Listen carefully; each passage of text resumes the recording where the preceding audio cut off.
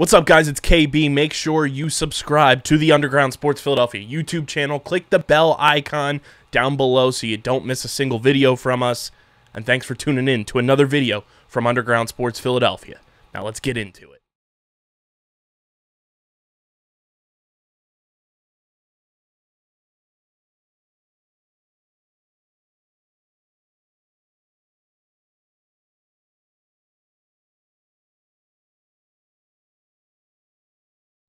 All right, everybody, it is that time of year again. It's postseason time here on the Dan Russo Show, presented by the Red and Gray Gridiron Group and Underground Sports Philadelphia. I'm your host, Kyle Bennett, and joining me is my co-host each and every week, the namesake of the show, head coach of Vineland High School football, Dan Russo. Coach, how are you this week, and how exciting is it? You know, postseason football is here now. Yeah, I'm doing well, thanks, Kyle. Yeah, it's pretty neat to know that the NJSIA did something new this year, and we're in that regional tournament.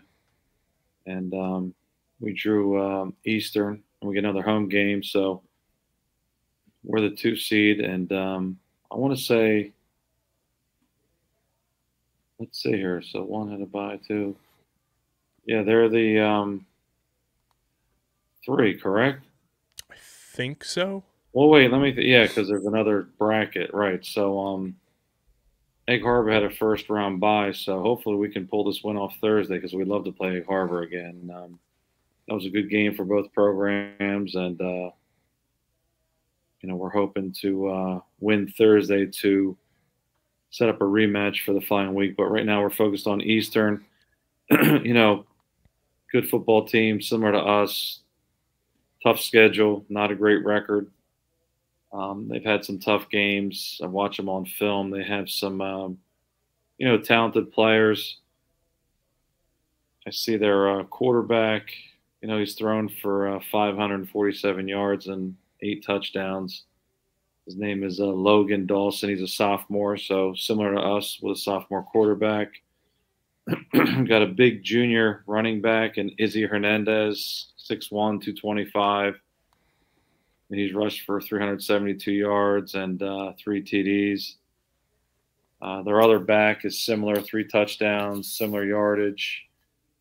And Jordan Messino. So he's another sophomore, so they're pretty young as well. He's got 55 rushes for 361. You know, they have some senior captains that are pretty impressive on film, starting with number 3. You know, Jasad Kersey. He's a corner, wide receiver. Silas Davis, corner, running back, outside linebacker. 7, Jonathan Brennan. He's a running back, middle linebacker. He's actually a junior, 6'1", 205, so he's doing a nice job. And then they have one more who was impressive on film. Another captain leader they have is Aiden Clark with 55 DN at 6'2", 240. So I've watched them on film. You know, they've battled. They're a couple plays away from beating a few other teams.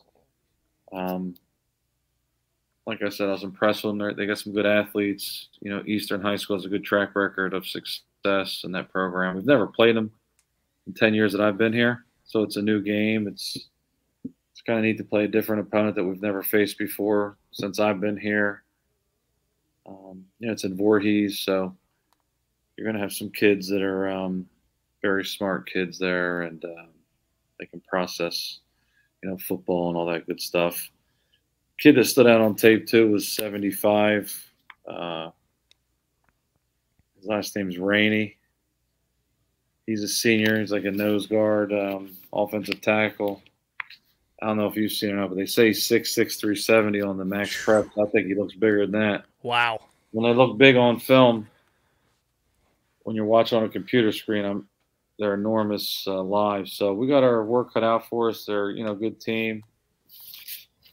We've got a lot of players in their program. It actually, when I printed their roster, because their freshmen and JV are on here too, it's 7 pages long with their coaches. It looks like the head coach is Lionel Bolin. Never met him. Looking forward to meeting him. He's doing a nice job. And, you know, We're excited. Some teams opt out of this kind of thing.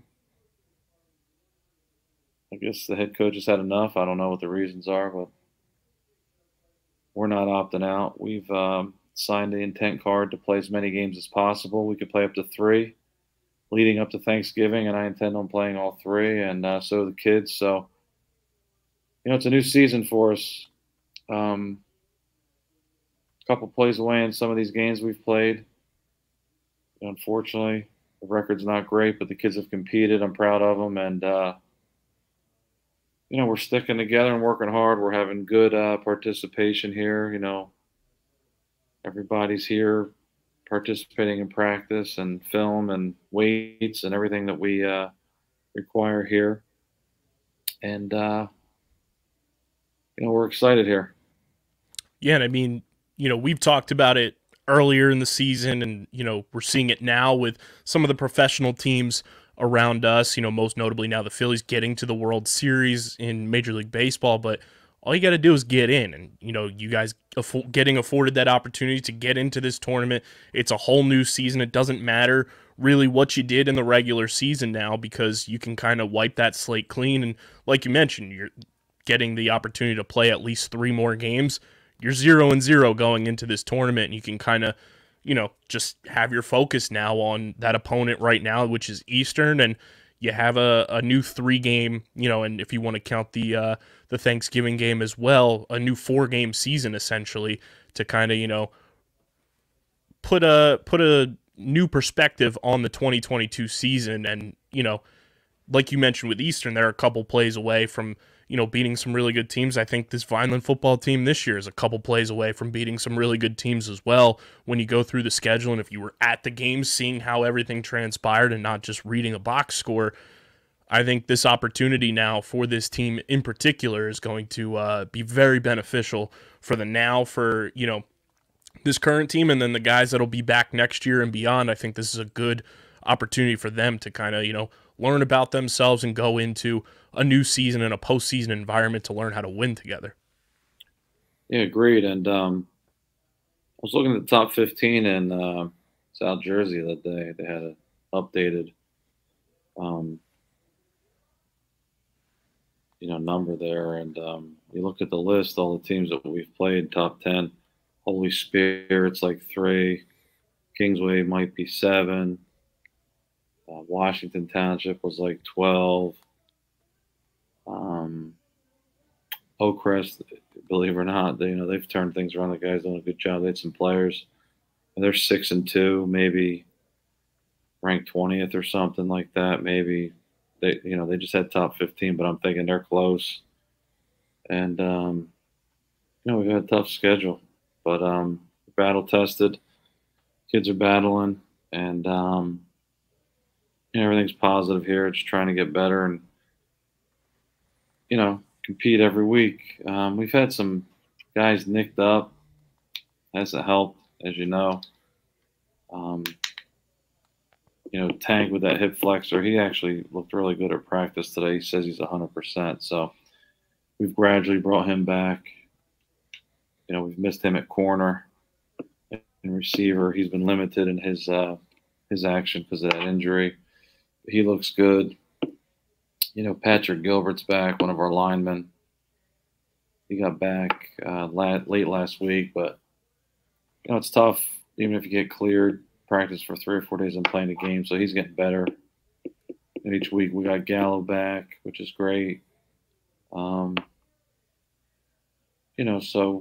we're getting healthy and looking forward to this month of football. We're almost out of October, and we have some games in November. So the kids are excited, motivated, and looking to go out there and compete and show what they can do. I was looking at the film the other day too, and at one time offensively, it was 9 of 11 of the kids were underclassmen. Only 2 seniors in with Julio Garcia and Hitchens. So it's juniors and sophomores, so they're hanging in there, and obviously the seniors don't want to hear that about the future and all this. They're looking to win now, which we are too, but looking at what is out there currently, losing some of these close games and games that we're in. That's kind of what you get with a young team, and they're getting better. So at this point, the season, we have a month left. It's kind of like these juniors are seniors now, and these softs are juniors, so they got to start playing like them and step up and help these seniors finish their careers out. So that's what we're looking to do. And even when you bring up, two seniors, on tape, realistically, James Hitchens is, a sophomore. It's only his second year playing football. So, experience level there, he's got 2 years under his belt, even though he's a senior. And no doubt. So, looking at it overall, kids are competing, hanging in there and doing well, especially with the schedule we have. I mean, even Williamstown had a similar schedule to us. They were able to knock off Kingsway early, so they got a ton of power points, but they're 2-6 and they're in the playoffs. And it's kind of crazy because some teams around here that I not naming names are like 6-2, maybe even 7-1, and one team didn't even get in, and one team's like the last seed. So at least they're equating your schedules, your strength of schedule, in the equation for playoffs in our regional tournament that we're in. 100%. And you bring up this new format now, and with you guys getting that opportunity to play in this tournament, to kind of get that experience from a coaching perspective. How exciting is it for you guys as a staff to, kind of dive into this new thing, be part of, its first season being implemented, and kind of learning how that process goes to, get these teams for now and, in the future, if you end up playing in these again, to kind of know how this whole format works.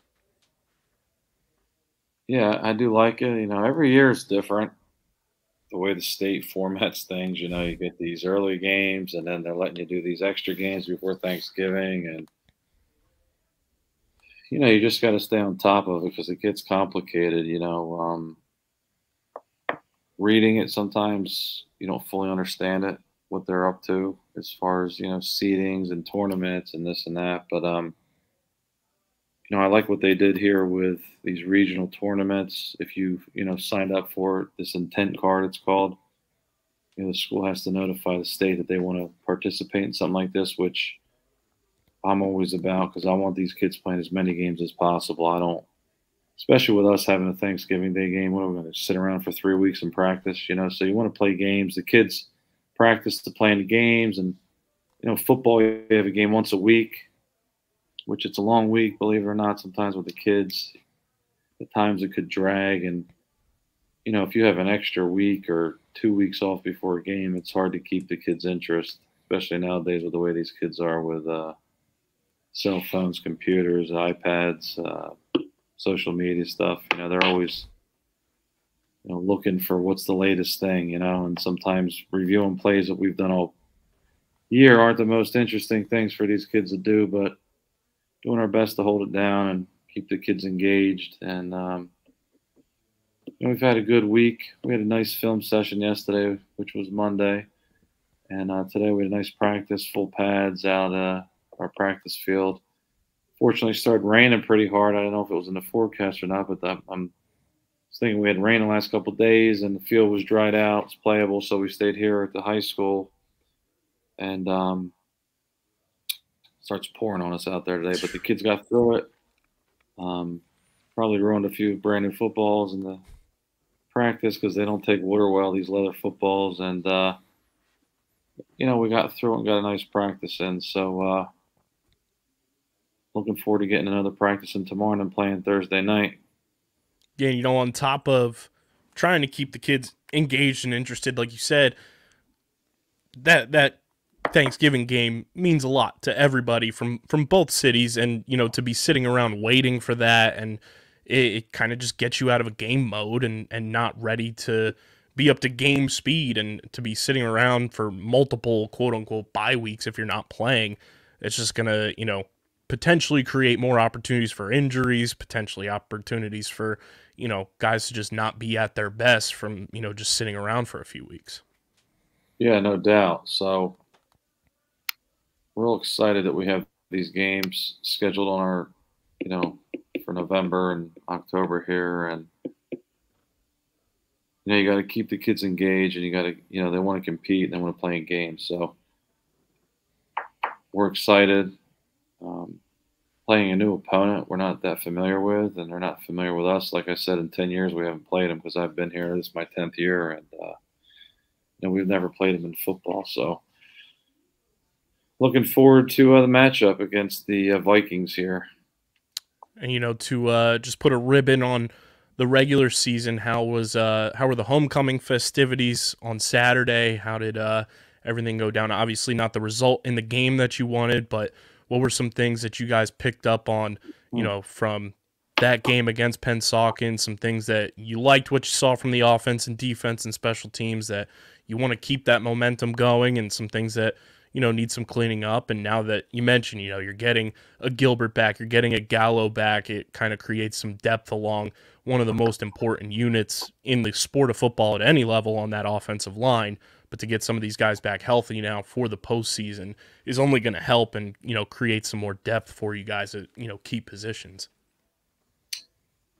Yeah, that's a team I forgot to mention when I was telling you about the top 15 in South Jersey. There's another one we played, Pensacola, and they're like 5 or something. I don't know. They're high too. They're undefeated, 8-0.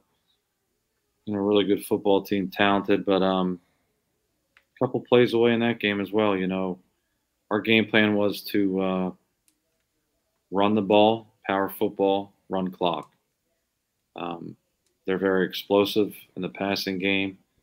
And believe it or not, they kind of had the same mindset too. They had some success running the ball against us, and they kept running, and they ran some power football as well. But what really hurt us was, their first touchdown. We had our corner and our safety right there, and unfortunately, um, did knock the ball down. It was 3rd and 14. We had them in a hole, and the two guys were exactly where they should have been. It's just unfortunate they didn't see the ball, and the guy threw a great pass, and the kid made a great catch and ran for a touchdown, maybe 40 yards or more. Um, but I tell these kids, when you're playing this kind of competition, it's coming down to like 3 or 4 plays, and that was one of the major plays that hurt us there because I think it was 14-7 at the half. We were down, and I want to even say we came back in the second half, and it could have been tied at one point, 14-14. But it was a competitive game. We were moving the ball. The offensive line is doing a great job. I mean, the film was a joy to watch, seeing some of these pancake blocks that people don't really see live because they're watching the ball. But I get to watch. I'm fortunate enough to be able to watch a film multiple times. And I guess if people are watching the YouTube, the Vineland Public Schools Network, they can watch as much as they want to. But things I'm looking for is line play because, without your line, you're nothing. And the offensive line is doing a great job. We have our center, Keyshawn Chestnut. Chestnut family's had a lot of success here in Vineland playing football, and everybody knows that family. And Keyshawn had a great offseason in the weight room, and he's done like a 180, man. He's from his sophomore year to junior year, what he's doing now. We actually witnessed our center making great snaps and then pancake blocking people. We got Gilbert back. He was playing, some offensive line this week. Did a great job. Patrick's, a junior. Chestnut's a junior. And then our right, and then Julio Garcia is playing guard for us. He's doing a nice job. And then right tackle, Jordan Bennett, Trent kid in there hanging in there for us, helping us out. And then left side with Alufemi Sode, a.k.a. Jerry, another junior basketball player. On film, he looks great. Darnell Herring, another junior, doing great. Big kid, 6'4" almost. Last year was about 310. He slimmed down a little bit. He's 290. He's very athletic. He's getting around. I'm actually going to see if he wants to play basketball too this season because I think he can help us with that size and athleticism. So the offensive line's doing a great job. They're big up front. And then when you have a quarterback that's 200 pounds plus, it's not easy for a defense to stop because it's a direct snap. We got extra blockers. And then, when Dan's not getting the ball, we got Charles Clark, power runner, doing a great job for us. And we have some guys in the passing game as well. So offense did a better job. I know one drive we had a holding call that hurt us. Those holding calls, 10 yards, that they're really tough to overcome. So that hurt us. And then one time, I think we had a nice play called, but Penshalken grabbed our tight end, and Dan had to throw it away, and we got back behind the sticks here a little bit, and it hurt us because we're trying to run and then trying to get a first down on fourth. But a couple plays here and there, we can win that game. Football, you look at the score and it says 32-14, whatever, but realistically it's 5-2 or 4-2, 3-2, things like that. Obviously in football with the 6 points and then the 1 point PAT and the 2 point conversion, if you get it, it looks worse than it is sometimes. But our kids, played better. We're getting healthy and they're getting more experience, and I like this group. Yeah, and I mean, I'm sure when it's all said and done at the end of the year with our season recap, I think the offensive line this year, in all the years we've been partnered with you guys doing this show, this has been one of the most consistent and just, across the board, week by week, development-wise, that the offensive line has gotten better and better and kind of gelled as a unit almost from week 0 on, and they've really communicated well. They've really done a good job, just progressing talent-wise and progressing just, improvement-wise throughout this entire season. And I think that's something that has really, gone under the radar for the casual fan, like you said, is just following the ball. But I think this offensive line has been all-star caliber for this team this year and should be recognized for how well that they have developed and played all season long. Yeah, no doubt. I just was looking back. I'm in my office now, and I have a picture of an offensive line we had. I don't know if I've ever mentioned it, but they're definitely by far the best offensive line we've had and tight end since I've been here. And, oh, by the way, the quarterback was Isaiah Pacheco, and the running back was Davon Seymour. So we were loaded for bear. So we had a tight end with Naheem Anderson, left tackle Noah Sansalone. I want to say the left guard here. Left guard was Alatin Ardahan, big tough kid we had. He's actually Turkish, and he's real proud of that. Mike Bachma at center. Ivan Hale at right guard, and then Timmy Jones at right tackle. And like I said, and then Naheem Anderson getting you the edge at tight end. So, that was by far the best offensive line we've had here as a unit since we've been here. But this group is showing signs of that group and potential, for the future. They could be close, if maybe not even better someday, because, with hard work in the weight room, and now we have Newman at tight end. They've shown Newman stepped up. He's actually a little taller than Naheem was. Not as physical, but he's learning. But might be a little more athletic in the passing game, but very similar. Naheem was just a little bit more of a badass. He was. He loved contact, and he was a great player for us. But they're both very good, great players and great tight ends for us. And actually, both play the edge on defense too. Naheem was our edge guy, and so is Newman. So very similar, these two. But like I said, Naheem was just a little bit nastier. He liked to mix it up a little bit. But he was a junkyard dog. Yeah, man. We let him out once a week to play a football game out of the room. And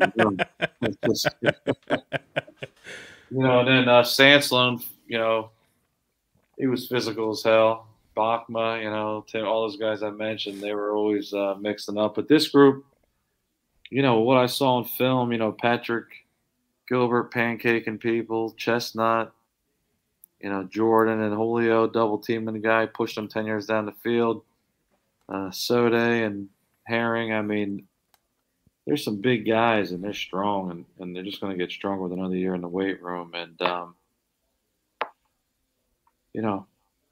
we might just be that team next year and finishing this year out that's a power football team and, just running the football. Nothing wrong with that. It's high school football, and there's a lot of teams in the area that have a lot of success not throwing much at all. So we might be those guys as well. So offense is doing better. Defensively, we're moving some guys around, getting healthy. Like I said, having Tank out at corners was a big loss last couple of weeks. That hip flexor, but he's telling me he's 100%. We've gradually brought him back. Offensively, you can run. One of my coaches made a good point. Him playing offense, he kind of knows where he's running and what routes and where he's going to cut and what he's going to do, as opposed to defense where you're tracking an offensive guy and those sharp movements could re-injure that hip. So he has been limited on defense. Played a little offense last week, and Egg Harbor, he didn't play much at all. He's battling through it. He's a tough kid, and like I said, we're getting healthy and we're getting better. Yeah, and I mean, you look at a time where you'd want to be getting healthier and time to be getting guys back and, creating more depth along key positions.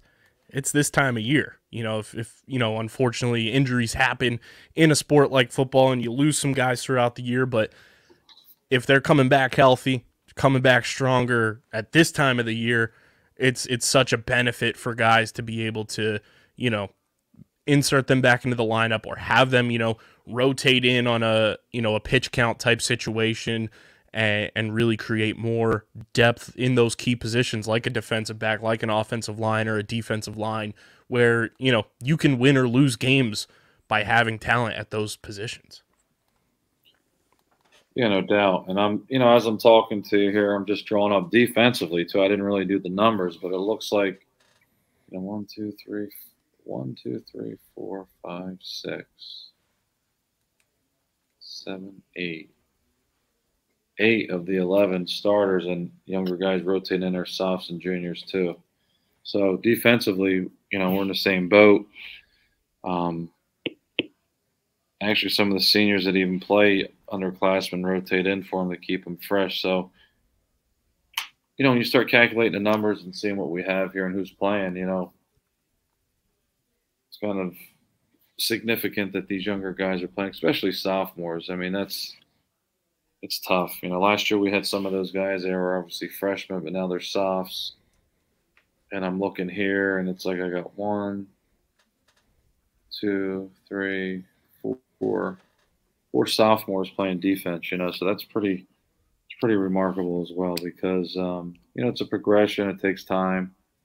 I think I mentioned last week. I tell these guys just to stay focused and locked in, even with Pacheco and Naheem and Sanson and that group, Bachma and Reyes, they were 3-7, 3-7, 8-2, 8-2. So I've seen the progression. I see what it looks like. Last year obviously we had only 2 wins. If we get 4, 5, 6 wins this year, it's an improvement. So that's it takes time, man. Absolutely. And I tell these kids it's a marathon, not a sprint. And keep your heads up and just keep battling, man. And we're close. We're knocking on the door here. And, you also bring up, the underclassmen that are starting for you. And this year, a bit of a new situation, too. There's some new voices on that coaching staff for the first time in a while. Having that kind of come in, and it may be a lot of similar plays, a lot of similar, things coming across, but sometimes there's new terminology and new things that you have to pick up on. And, for guys that young to now be in a secondary regime, if you will, new coaches and new voices for them to kind of learn from. That's also, another thing that goes into the equation of trying to, build such a young core together and keeping that cohesion. Yeah, no doubt. Obviously, you want to win every game as a coach, as a player. Looking back here, we had some opportunities, but, we're just not there yet. And we have an opportunity now with this last month. We've gotten better. We're looking to improve from last year and just build on that and just keep building. I tell these guys, even some of those seniors and juniors that were on those 3-7 teams that when Pop was a freshman and sophomore, they were always part of that progression. They're always part of the program. And, even though you move on and you can't suit up anymore, you're still part of the Vineland football program. And, each generation, each alumni here wants the current guys to do well. And, more close group, and hopefully we can finish out strong here, which I feel we will. Absolutely. And you look at this game coming up now, kind of rare circumstances as well with Thursday night football coming off a Saturday game. How has the preparation potentially changed for you guys with a short week, coming up here against Eastern? Has anything, been a little bit more condensed, a little bit, switched up because it is a Thursday night game rather than a typical Friday or Saturday game that, everybody's accustomed to when playoff time comes around? Yeah, it's definitely condensed. You find out Sunday, who you're playing, the bracket, and all that, and then you have to schedule your week. And JV had a game scheduled for Monday, and I didn't want to cancel that, even though we could have used, the JV here to help, because they're usually our scout team. But they went and played Penn's Hawken. Played tough, but weren't able to pull the win off. But able to play and get experience, which is a great thing. Also juggling a freshman game this week with a rematch with Ocean City Thursday. So Thursday they'll be at the Blitzfield over at Romano, and we'll be at Gittone playing Eastern. We'll have two games going at once, so it's a lot of juggling. The following week, JV on a Monday, freshman on a Tuesday, playing that team close by that wears orange. So they play actually that early. So we'll wait to play the varsity till Thanksgiving. But, we have the freshman JV next week. So freshman's going to have two games in less than a week, and they'll finish their season out, get ready for next year. We might pull a few kids up to JV. And varsity help us with scout, see how those kids look and get ready for the future. But, definitely, to answer your question, definitely a condensed week, playing on Thursday. At this point, you kind of are what you are. Playbook is the playbook. Both sides of the ball, special teams, all that kind of stuff. Just a few tweaks here and there. And our guys will be prepared and looking forward to the game. And like I said, it's a new opponent for me as the head coach, being here 10 years. And, Coach Guzman, who's been here 10 years with me. And like you said, some of the newer guys, it's a new opponent. An opponent that's had a lot of success in their history. Even a guy I'm friends with too, a good friend of mine, Coach Spittle. He's at Rutgers now. He was the head coach at Eastern for a lot of years. We still talk a lot. He retired from teaching and from high school coaching. Now he's, on the Rutgers football staff. So his nickname's, believe it or not, is Coach Spit.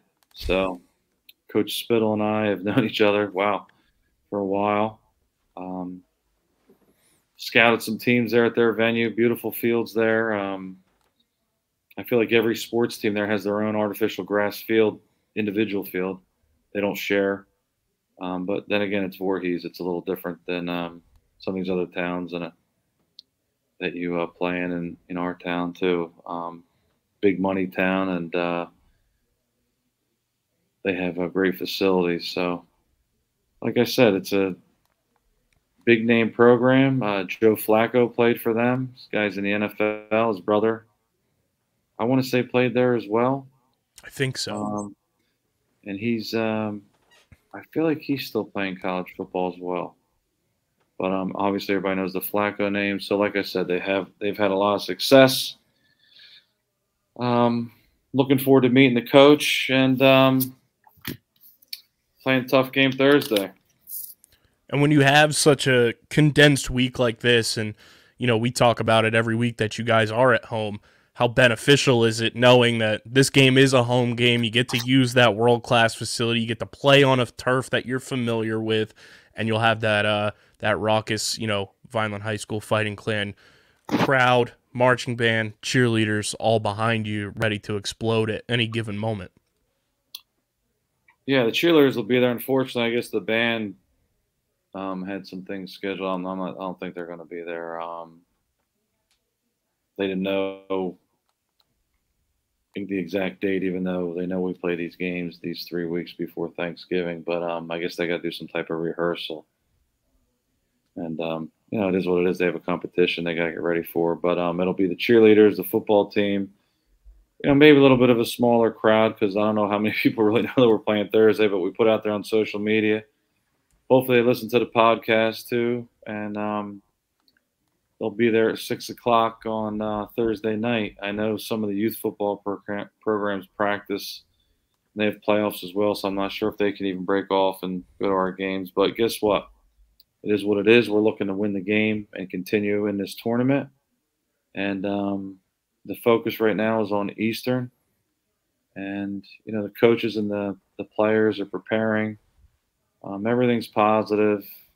I got really good guys, and, we've never been a program with the coaches here being negative and beating the kids up. We're always positive and just trying to fix things and compete. So that's why we have good numbers. That's why we have kids coming back. That's why, our kids like playing here because, I don't permit any negativity. And, if someone doesn't like what we do, we'll shake their hands and wish them the best, and they can go somewhere else. Run a clean program. Make sure I get the right guys in here, meaning coaches and players. And at the end of the day, we're doing the best we can here. And, it's a Thursday night game, and the track record for the guys at the pro level on Thursday nights has not been a great product so far this year, Coach. So I think this game on Thursday night might be the better product to go out and watch or watch on the YouTube broadcast. Yeah, no doubt. I know one of your questions will be what we're going to wear. We're going to do another blackout. So the blackout unis are ready to go. And the kids are excited. They love those jerseys. And, we're all about team here, but they like to have a little individuality, I should say, here. And they like their names on the back, and they're proud of their names and, where they're from and the heritage of what their last name brings. So it's a good thing. I like it. Custom Graphics in town hooks us up with those. Those jerseys get worn once, maybe twice a year. Last year we couldn't wear them because, believe it or not, there was no vinyl, like I mentioned. So they're in great shape. They're like brand new. A nice storage area here where we store them. But I pack them up, bring them over to custom. They hook them up with the last names, and kids love them. So they'll be sporting them out on Thursday during school. They're allowed to wear Vineland High School gear, even though we have a uniform policy here. So they're allowed to wear their uniforms, meaning their jerseys. And, hopefully we create some excitement, and, the students go support the team and go out and watch because there's only so many trips to Cumberland Mall you can go to, right? Yeah. That place closes earlier and earlier, too, so it's a better opportunity to go out and watch the boys play. And I'm sure, I brought up Thursday Night Football. I was looking at who was playing this week. I think Dan might have a better opportunity to outperform his favorite quarterback with the way Tom Brady's been playing this year. Yeah, it's a group effort. He's got some things going on, but, there's a way to fix it. He will. That guy's he'll get that nickname, the GOAT, for any other reason than being the GOAT. And it's just remarkable that he's playing. I mean, I'm 47. He's 45. I can't imagine being out there even 40 doing forget 40, 38. That guy's he's definitely a freak of nature. He's I don't know what the heck he does, but he's holding it down, and doesn't seem like he feels like retiring. Matter of fact, I guess he's getting divorced over it. It's crazy. It's crazy. So, my guess is if he's going to get divorced, he doesn't intend on retiring this year either. So maybe we get another 5 years of Tom Brady. Yeah, it's nuts. He'll be playing when he's 50. And I think he needs some help, though. He lost the center. You start losing guys. It's not hard to replace that, especially that center. They had an all-pro center. I'm going blank with his name, but I think Ryan Jensen is his name. Yeah, he was really good, and a center usually on offensive lines making all the calls, knows the offense. That guy was nasty. He brought a different edge to that line. So You just can't. It's tough to, replace them with guys that are inexperienced. So and they lost their head coach. They got a new guy in there with Todd Bowles, who's a good, great coordinator, but I guess his track record as a head coach is still out there. He hadn't had much success with the Jets, but we'll see.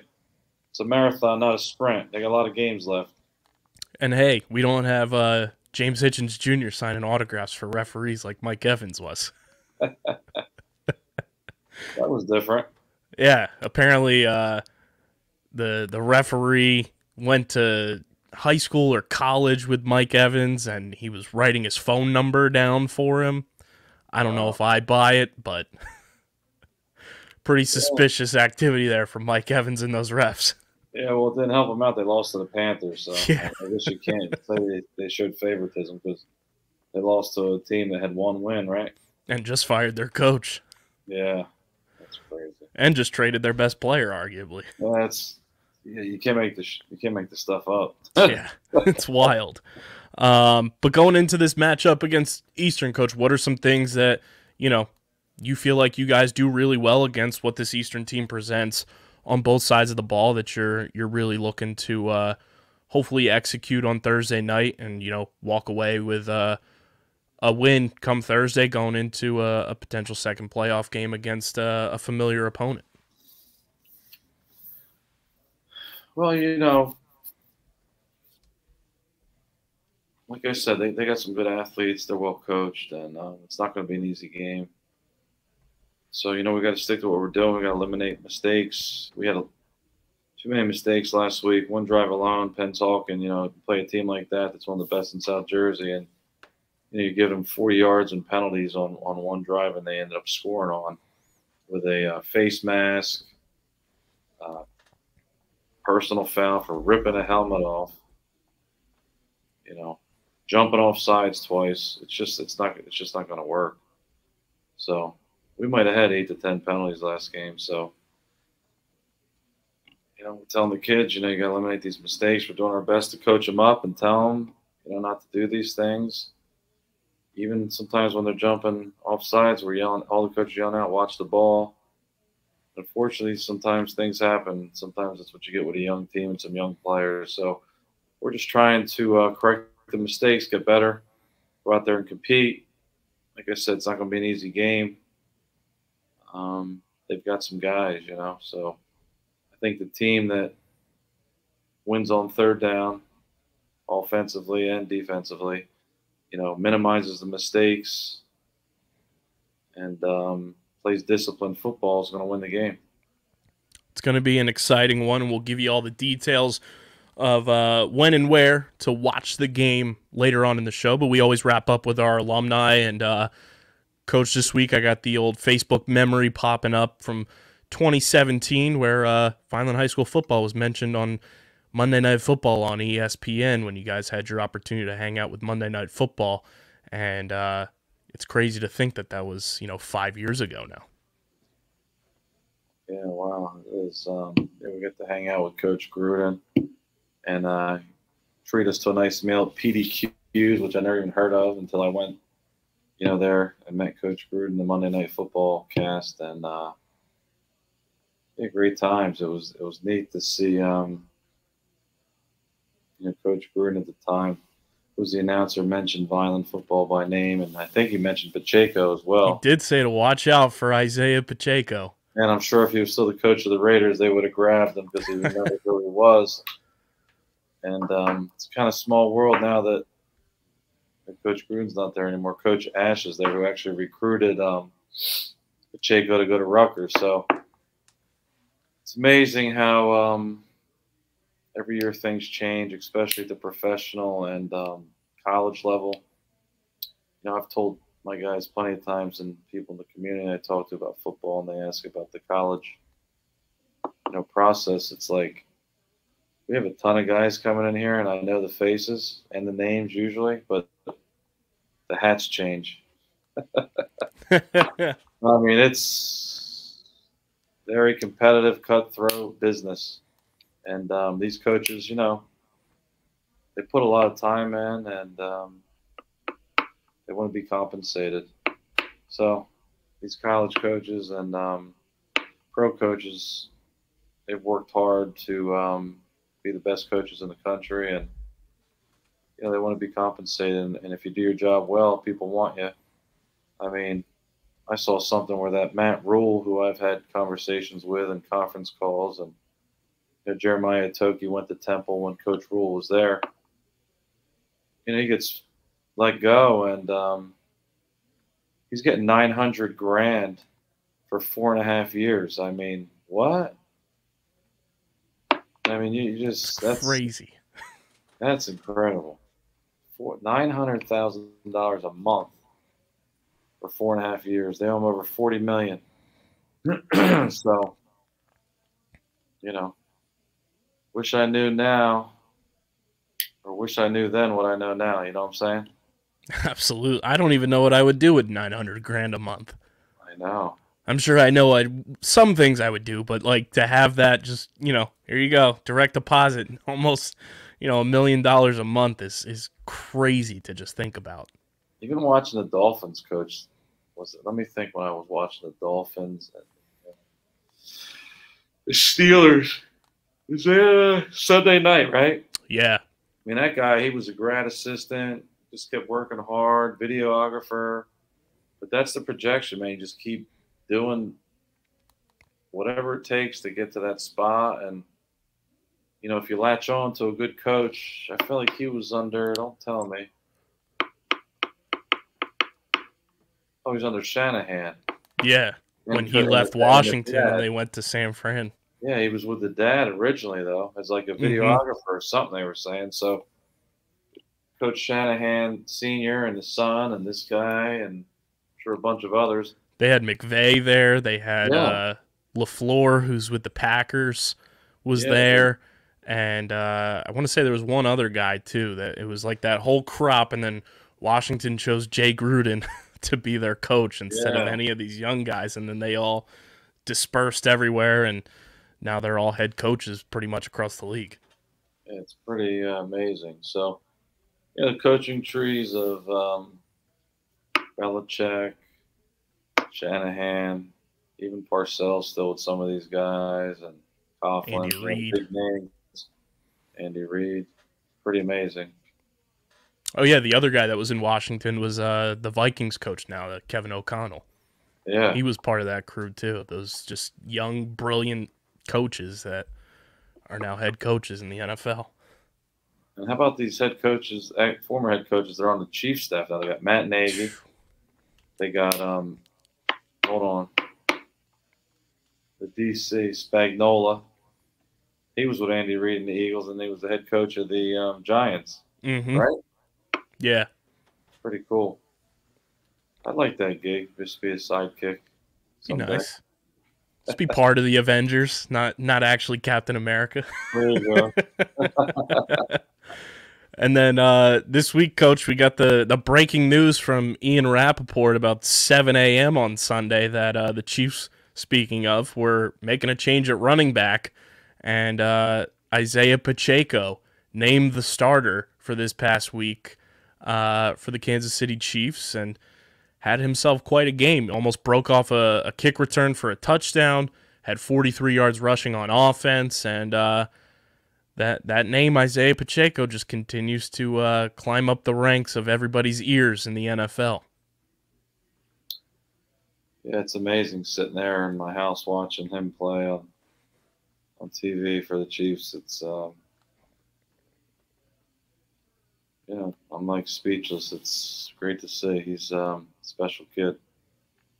Absolutely deserved, and I think he did enough this past week to really grab the reins of that job and continue to be that RB1. And, one game isn't going to give you enough of a chance to see what he's truly capable of, but I think he did more than enough to really prove to Andy Reid and that entire offensive coaching staff that he has what it takes to be a starting running back in the NFL.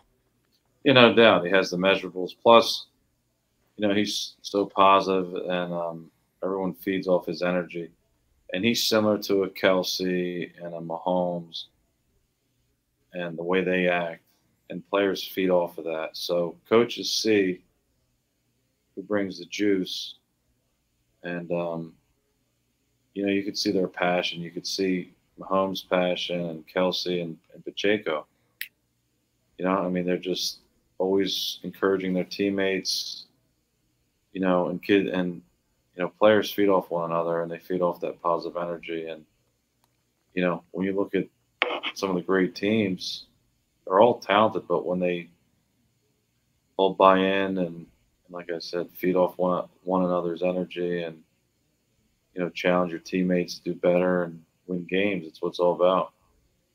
100%. And, another guy who has kind of that instinct in him, Tyreen Powell and Rutgers, they got back on the good foot, Coach, and they got a big win this past week against Indiana, winning 24-17 at home.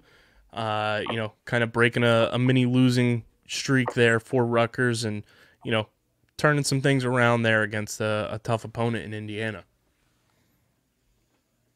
Yeah, no doubt. Anytime you have a Big Ten win, it's a great win for them. They got a tough schedule as well, and they're new in the Big Ten, relatively new, and they're just going to keep getting better. Coach Yano's the right guy, as I've said multiple times. If he can't get it done, nobody can. So if they can't get it done in the Big Ten with Coach Yano, they should just go down to a different league. So I'm confident he's going to get it done and surround himself with the right people. He's going to get the right players because he's the guy, the Jersey guy, and high energy guy, and he's got football chops. He knows what he's doing. So it was great to see them win. I want to say they've got Minnesota this week, right? Yeah, that'd be a great win. They need to get a couple more here. So it's got to keep building, and they're going against some big time programs that have a huge history of success. So hopefully they can keep getting better and keep these Jersey kids in Jersey. Yeah, and hopefully, that long list, that Vineland roster of alumni that we have continue to play well down the stretch here for their respective seasons, whether it's at Alvernia, Monmouth.